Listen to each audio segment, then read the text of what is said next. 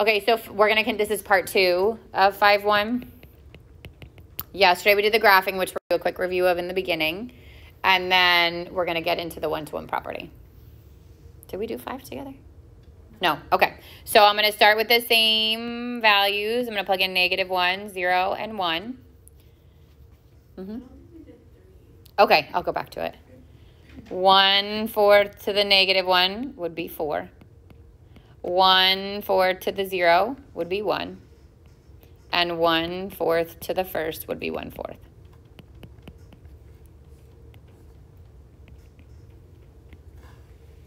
So -1, 4, 0, 1, and 1 1/4.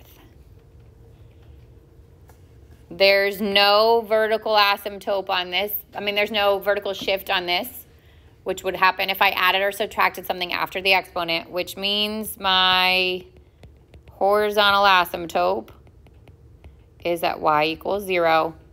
And then I know I get my curve as close to the asymptote as possible without touching it.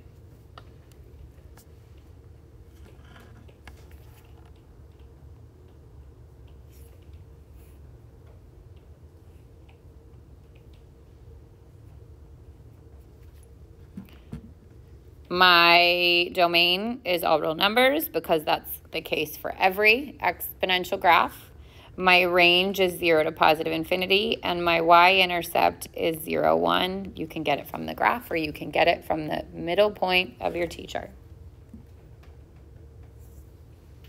How do we find the horizontal asymptote? It's 0 unless there's a vertical shift. If there's a vertical shift, then it is wherever that vertical shift is. So if I added 3 to the end of this, it's at y = 3. If I subtracted 3 to the end of it, then it's at y = -3. Yep. You're welcome. All right, so similar to 5 would be 6. It starts as a fraction, so when I plug in my values, they have the same effect. If I plug in -1, I get 10. If I plug in 0, I get 1. And if I plug in 1, I get 1/10.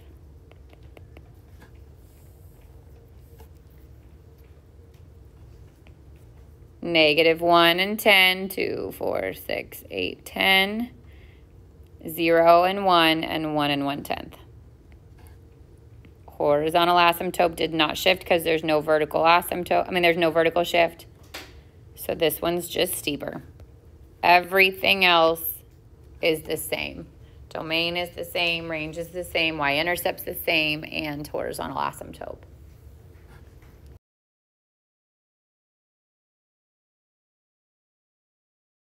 Okay, so what's the difference in the transformations between 11 and 12?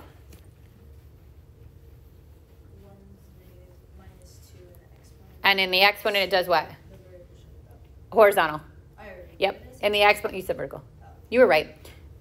I'm just kidding. In the exponent, it's horizontal, right? And in the exponent, it's horizontal, and we go the opposite way our brain thinks. So that's a shift to the right too. I don't really care because I'm going to plug in values, but what that's important is that my horizontal asymptote did not move. That's what that tells me. Whereas in 12, the +3 after, that's a vertical shift, and that tells me my asymptote does move. Okay, that's the difference between those two. As far as the value goes, I think it's just as easier to plug in your coordinate points for both. You could have plotted just like 4 to the x and then shifted it. On the bottom, it would shift a right 2. On 12, it would shift it up 3. But you can also just get your coordinate points by plugging in. So I would get 4 to the -1 minus 2, 4 to the 0 minus 2, and 4, excuse me, to the 1 minus 2. So 4 to the -3rd is 1 over 64. The negative bumps it to the bottom, and 4 to the 3rd is 64.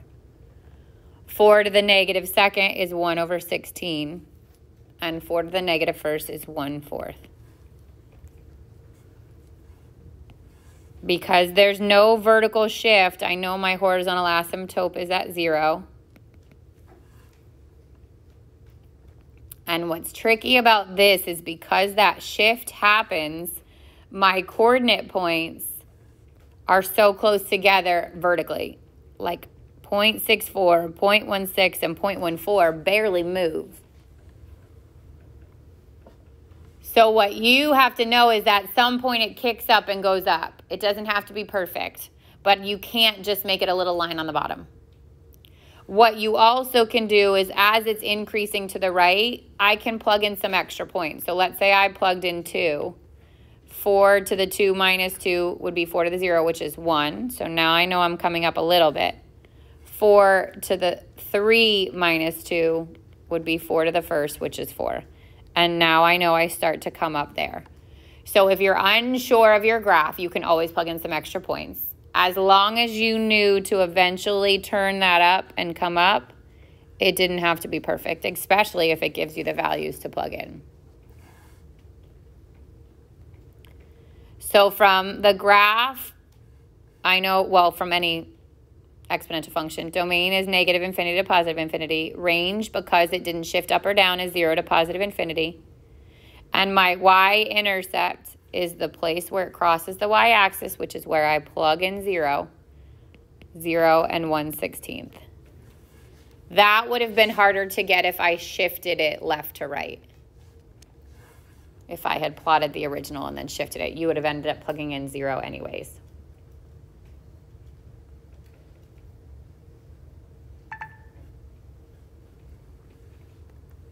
All right, so with 12, it's important that there's a positive or there's a vertical shift, whether it's up or down. That shifts my horizontal asymptote. So as soon as I see that, I know my horizontal asymptote is at y equals 3. So I know there's a line there. It's going to shift everything up, so that affects my range too. The rest I can get from my t-chart. So 4 to the negative 1 plus 3. 4 to the 0 plus 3, and 4 to the first plus 3. That's 1/4 plus 3, or 3 1/4. That's 1 plus 3, or 4. And that's 4 plus 3, or 7. So negative 1, 3 1/4, 0, 4, and 1, 7.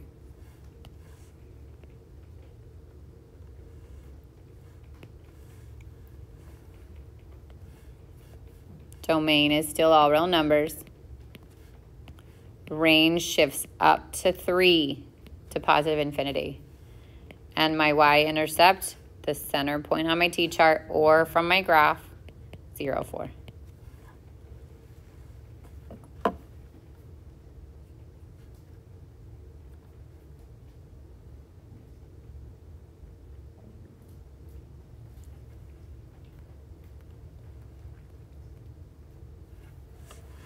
Questions on those?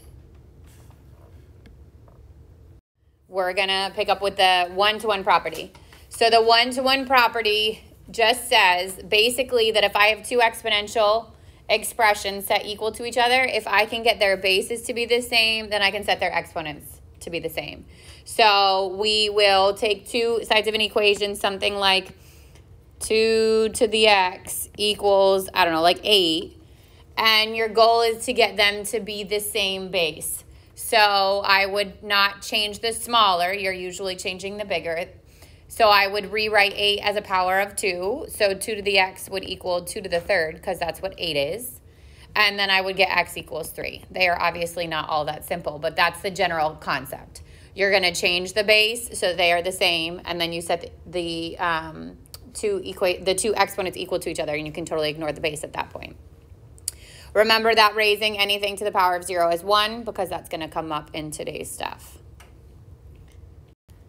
All right, so looking at 15, I've got 9 equals 3 to the x plus 1. So we're going to rewrite which one? The 9. We're going to change 9 to be a power of 3. 9 is 3 to what power? To 3 to the second. So I would get 3 to the second equals 3 to the x plus 1. And as soon as those bases are the same, I ignore the bases and set the exponents equal to each other. 2 would equal x plus 1. Subtract the 1, and x equals 1. That's it. You can easily plug these back into check sometimes. So like if I plug back in the 1, I'd get 3 to the 1 plus 1, which is 2, and that's 9. Left side equals right side.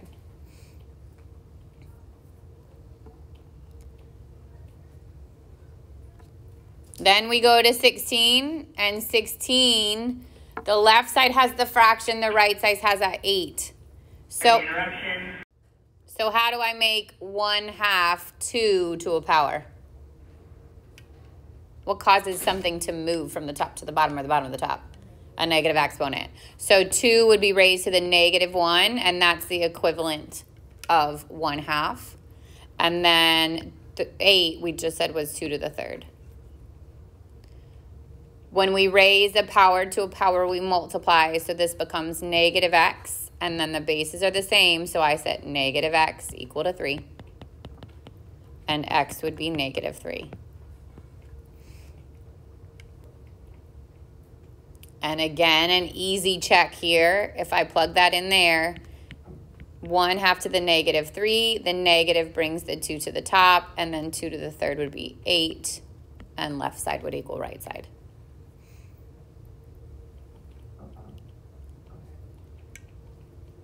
Questions so far? Okay, go to 17. This time I'm changing which one? 8. So 8 becomes 2 to the 3rd again, would equal 2 to the 2x minus 1. The bases are the same, so we ignore them and set the exponents equal to each other. And then I solve for x. So I add the 1, 4 would equal 2x, divide by 2, and x equals 2. We won't check every time, but you could check it. You could plug it back in. It would be 4 minus 1, which is 3, and 2 to the 3rd is 8. All right, 18. What would be the base that they would have in common?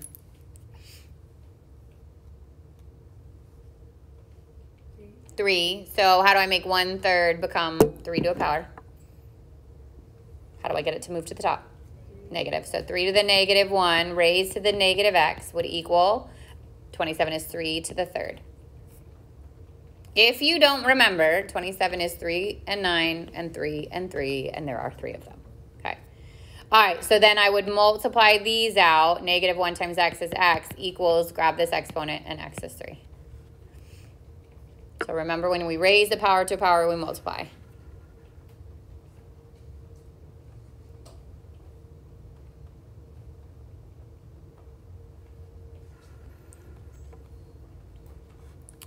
For 19, we'd move 3 to the top by making it -1, still raised to the x, and then 81 is 4 3s. It would be 9 and 9, and then each of them would be 2 3s.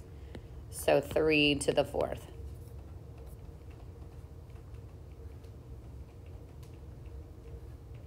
And I'd multiply that out, -x equals 4, and x equals -4.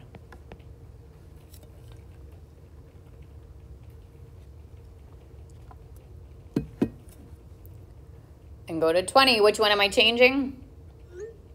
The 8. So 2 stays as 2 to the x plus 4. 8 becomes 2 to the 3rd, and then that is raised to the x minus 6. So be careful here, because that 3 then has to get distributed to both the x and the minus 6, and those are common mistakes made, only doing it to the x. So I'd get x plus 4 equals 3x minus 18. It's always the bigger one. Yeah, but unless it's a fraction. Obviously, the fractions we move. But it's always the bigger one, because you can't rewrite 2. I mean, you can, but it's awful. It would be a fraction. 2 to a certain power, right? You'd rather rewrite the big one. So then I subtract the x, and I get 4 equals 2x minus 18. Add the 18. And I get 2x equals 22. Divide by 2. And x is 11. And again, you can check it. I could plug it back in. I'd get 11 plus 4, and then I'd get 8 to the 11 minus 6. But that, I would say I would want a calculator, because you're dealing with 8 to the 5th power, right? So if you had the calculator to check it, that would be easy. If not, the numbers get pretty big. We still good? All right, let's skip step. We'll save 21 for Monday. Let's go to 22. Which one are you going to change? 25. So 25 becomes what? Good. 5 to the 2nd. The bases are the same, so we grab the exponents 2x plus 1 equals 2, 2x equals 1, and x equals 1/2.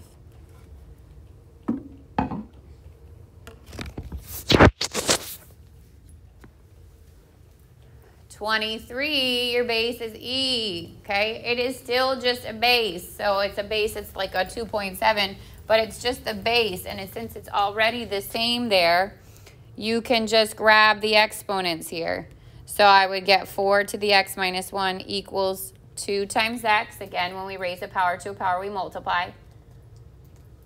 And I would subtract the 4x. Negative 1 equals negative 2x. Divide by negative 2. And x is 1/2. For 24, which one are we going to change? It's actually a trick question because you have to change them both, right? You can't raise 9 to a power to get to 27, but they do have a common base, and that is 3. So if you don't see it right away, break it apart into its product of its primes, and you'll see it. Like 27 would have 3 3s, 9 would have 2. So I would know 27 would be 3 to the third, and it's still raised to the 4x. So we're going to end up multiplying those out. Wait for it. And then 9 would be 3 to the second raised to the x plus 1. And again, you would have to multiply those out. So then I'd get 3 times 4x, which is 12x, equals 2 times x plus 1. That 2's going to both, so 2x plus 2. Subtract the 2x. 10x equals 2. Divide both sides by 10. And x is 2 over 10, or 1/5.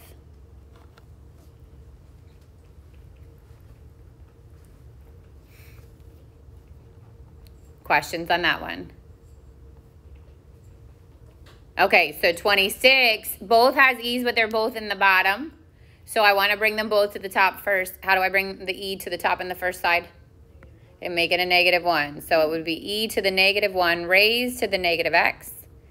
And then if I bring this to the top, it's e to the -2 raised to the x plus 1. So the negative brings it to the top. Multiply out your exponents on either side, and I get positive x equals the -2 to both, -2x minus 2. Add the 2x. 3x equals -2. Divide by 3. And x is -2/3. All of these will get kept exact, so you won't put like a rounded answer for any of these. They'll all be kept exact. Because so far we haven't needed our calculator.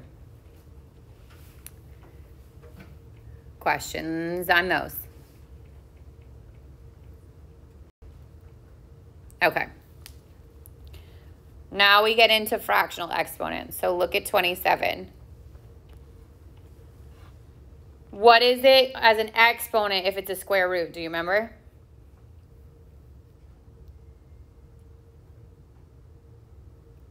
No. So the square root is the same thing as raising something to the 1/2 because the 2 slides over to become the index, right? And the exponent drops down. So the square root of 2 is actually 2 to the 1/2.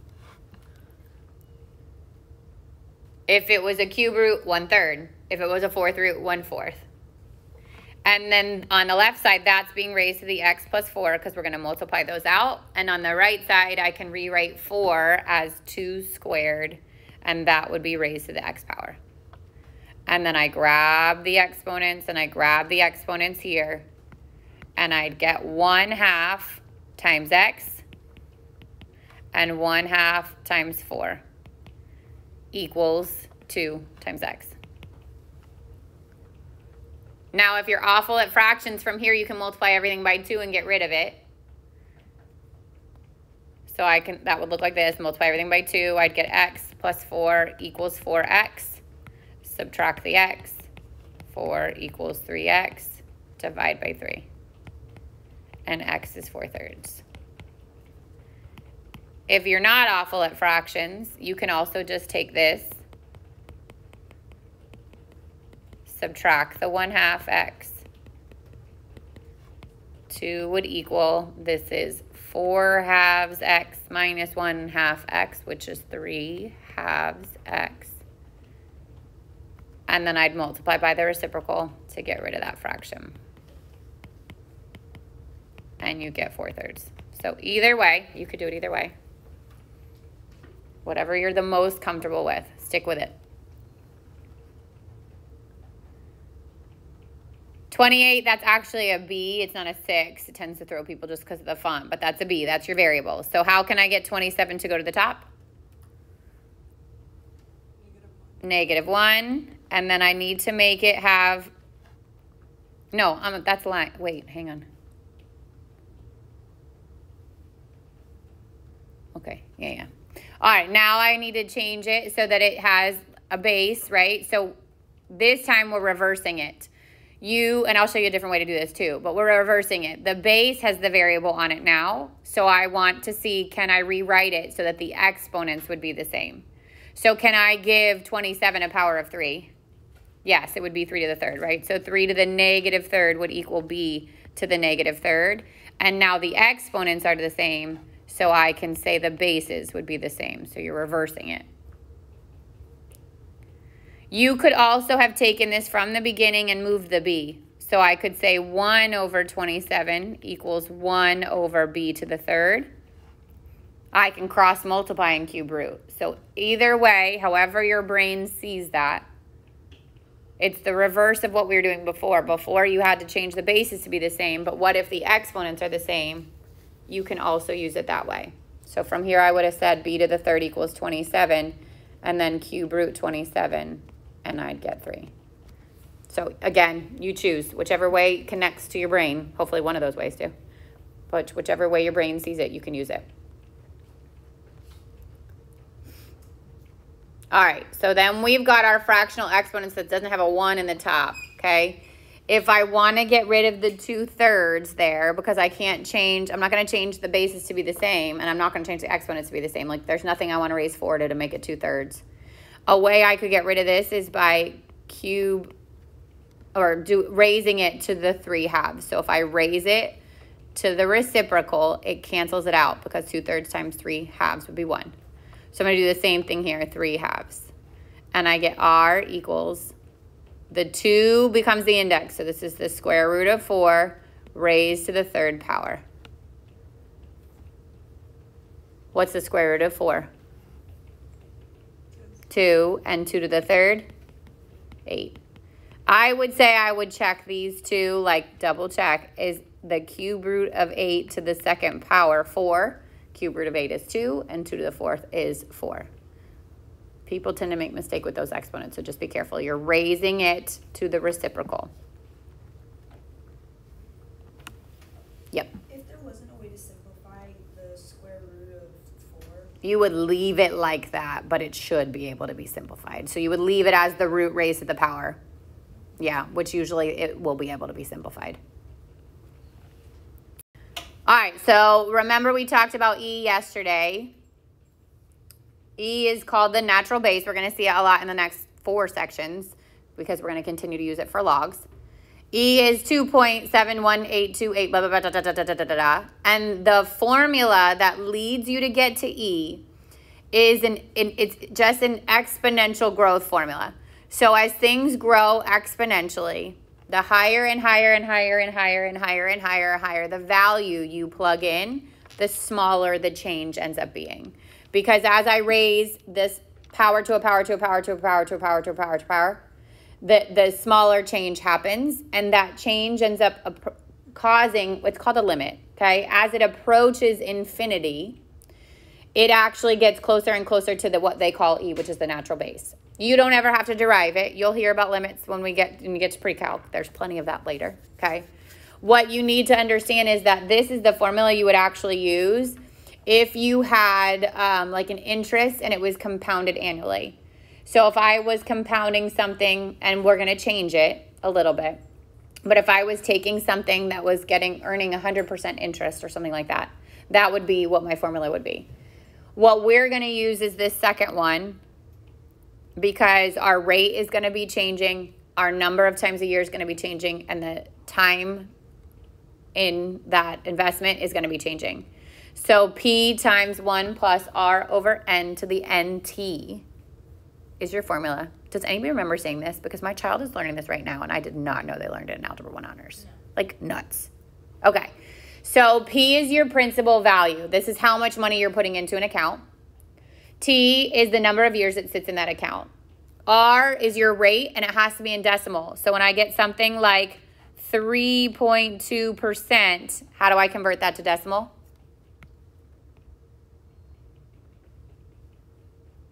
Move the decimal 2 places to the left. Good. So this would be 0.032. So that's going to happen every single time. It's going to give you the rate in percent. You're going to have to bump it back 2 places to get the decimal. N is the number of times a year compounding. So if it says that this is an annual compounding, that's once a year. Semi-annual, twice a year. Quarterly, 4 times a year. Monthly, 12 times a year. Weekly, 52 times a year. Daily, 365 times a year. Okay? Weekly is something people tend to like freak out when they see it. There's 52 weeks in a year. Okay? So those things you have to know because it will be almost in word problem form. And then A is how much money would be at the end of that year, of all those years, okay? These questions look like this. If you're investing $12,000 at an annual rate of 3%, find the balance after 5 years if it's compounded quarterly. So, again, A equals P times 1 plus R over N to the NT. P, principal balance, how much money you invested. That's $12,000. All right, 1 obviously stays as 1. If my rate is 3%, what is that in decimal? 0.03. Good. So 0.03 goes in my numerator. Number of times a year. So if it's quarterly, how many times is that a year? 4 times a year. And then it's raised to the number of times a year. So the 4 times the number of years, which in this case is 5. Now, this is where you need to know your calculator because they all operate a little bit differently. If you have one of the graphing utilities, you can type that whole sucker in all at once. So I could do 12,000, open my parentheses, 1 plus 0.03 divided by 4, raised to the 4 times 5. Like, I literally could type the whole thing in at once, and it looks like this.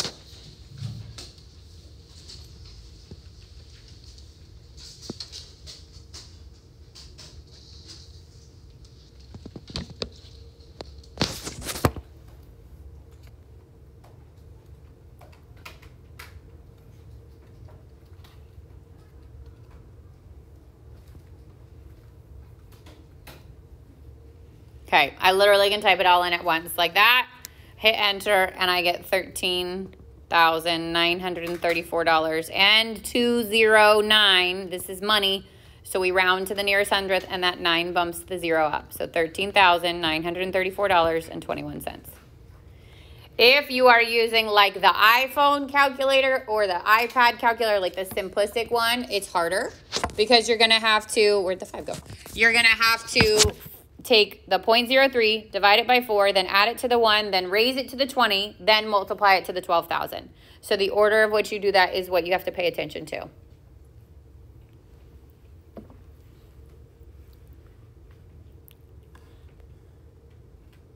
Look at 31. So, yep. All right, so if you look at 31, now it says investing $12,000 at an annual rate of 3%. Find the balance after 5 years compounded monthly. So your investment is still $12,000. 1 plus your rate is still 0.03. If it is monthly, how many times a year is that? 12. And then it's raised to the 12 times T, which is 5. So 12,000. Oh, and if you do this, let me see. Okay, if you have a graphing utility or one that stores the whatever came before it, if you arrow up to that last one and you hit enter, it will duplicate it. So for the lazy folks, okay, you can come back in here and you can change this. Just be careful because the 4 would change to 12. As soon as you put the 1, it's going to overtake the 4. If you hit insert, which is above the delete, so second insert, it gives you the space to put the 2. And then it's 4. And again, you can make that 12 times 5 in the exponent. And then hit enter and you get your answer. Okay, so especially on the homework tonight, you're going to see her use the same information over and over again. It's a good little like time saver trick, or you could just rewrite it all, but that does work. So from here, I get that my investment would be $13,939.40. Amanda. Numbers will be very similar, but, and also think about, like, if you're only in there for 5 years and you're earning like 3%, you're earning about $2,000 on that one. That should make sense. It should never jump from like $12,000 to like $128,000. Something's wrong there, okay? And the number of times you compound, as that increases, so does the money earned. So obviously, if you're earning it daily, it's going to be more than if you were earning it quarterly. So those kind of things, like all those logic things, should make sense when you're looking at your answers. All right, the last thing is what happens if it's compounded continuously. And continuously is happening like every second. So like right now, it just gave you 3%. And then in 2 seconds, it's giving you 3% on your old increased money. And then it's another 3%. Whereas monthly, it's like, let's say you make $3 every month, right? And you start with 10, that's a huge investment. But let's say you start with $10. And at the end of the month, you now have $13. Now you're making that percentage off of $13. So that's how often it's compounding. That's what compounding means. If it's happening continuously, it's more than you can even figure out. So that's the most amount you can compound. Like continuously is going to give you the most amount of money. And that's what we use the natural base for. So this formula is if it's continuous. It is called, we call it PERT, just so because it literally spells that. It is the principal balance times E raised to the rate times time. There is no N in this equation because the number of times a year is compounded. It's continuously. So again, it's PERT.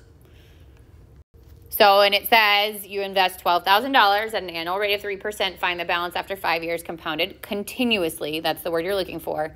A equals P times E to the RT. So $12,000 times E raised to the 0.03 times 5. And then remember your E is above the LN button. So this would be 12,000 times E 0.05 or 0.03, sorry, times 5 in your exponent. And you should get $13,942.01. Always rounding to the nearest cent because it's money.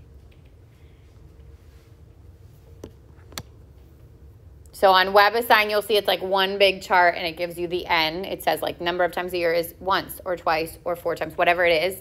In on a quiz or a test, you would see it in words, like monthly, quarterly, weekly, that kind of stuff. So just make sure you would know how to find that. Questions?